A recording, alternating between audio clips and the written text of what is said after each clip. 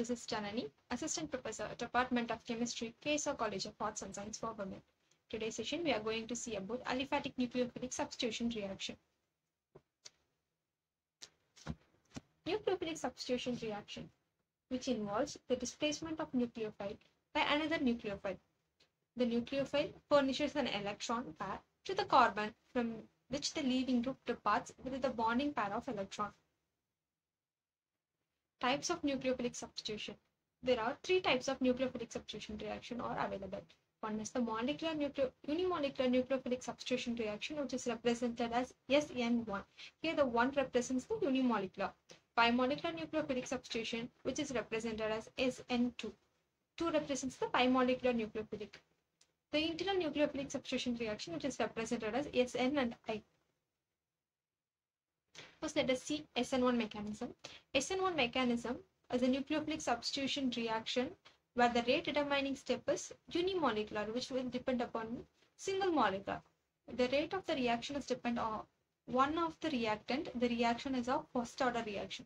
That is, rate is directly proportional to the any one of the reactant.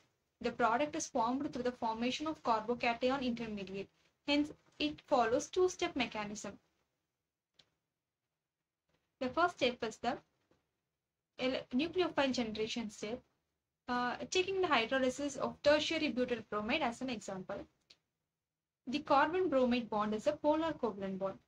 The cleavage of this bond allows the removal of the leaving group, that is bromide ion. When the bromide ion leaves the tertiary butyl bromide, a carbocation intermediate is formed. It is important to note that the breaking of the carbon bromide bond is an endothermic process. The first step is reversible and slow one. Hence, it shows the rate determining step. This is the first step mechanism. Here, the tertiary butyl bromide, which on formation of nucleophile gives a carbocation and a nucleophile, which is a bromine minus, Br minus ion. Second step. The second step of the mechanism, the carbocation is attacked by the nucleophile. The rapid attack of the OH minus ion, hydroxide ion, on the carbocation completes the hydrolysis. The carbocation is flat, that is sp2 trigone planar, with the vacant 2p orbital vertical to the plane bearing the three groups. The attack of the reagent can occur from either side of the plane with equal probability. So the racemic product should be the result. The alkyl halide is chiral. You can get either a retention product or an inversion product. Effect of solvents. A solvent that can facilitate the formation of a carbocation intermediate will speed up the rate determining step of SN1 reaction. The preferred solvents for this type of reaction are both polar and protic solvents. The polar nature of the solvent helps to stabilize the ionic intermediate, whereas the protic nature of the solvent helps to solvate the leaving group. Examples of solvents used in SN1 mechanisms includes water and alcohols. These solvents also act as a nucleophile.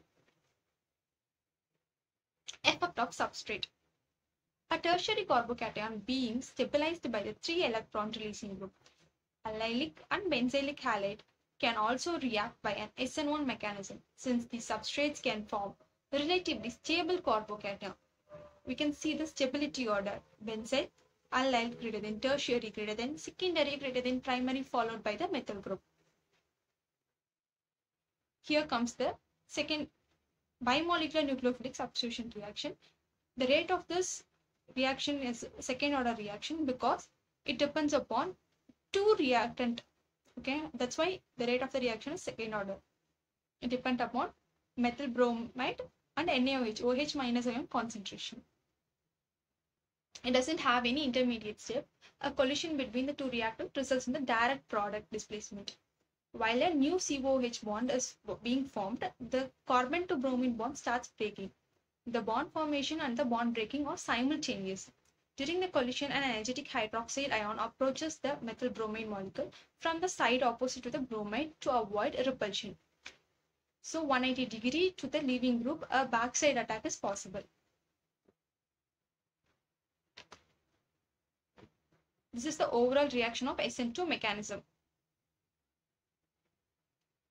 We get a transition state After the final product, we get as inversion product. Effect of substrate. The optimum substrate would be CH3, that is methyl halide. Each replacement of hydrogen by a more bulky alkyl group should decreases the rate of the reaction. Consequently, the order of the reactivity may be methyl greater than primary, greater than secondary, followed by tertiary. SNI, that is internal nucleophilic substitution reaction, which is also second order kinetic reaction. Best example for this reaction is esterification of chiral alcohol with thionyl fluoride, which results in the reaction of configuration of the product. You can see the rate of the reaction here. It also depends upon both the reactant. This is the overall reaction of internal nucleophilic substitution reaction, where the thionyl fluoride is reacted with this big molecule. Thank you.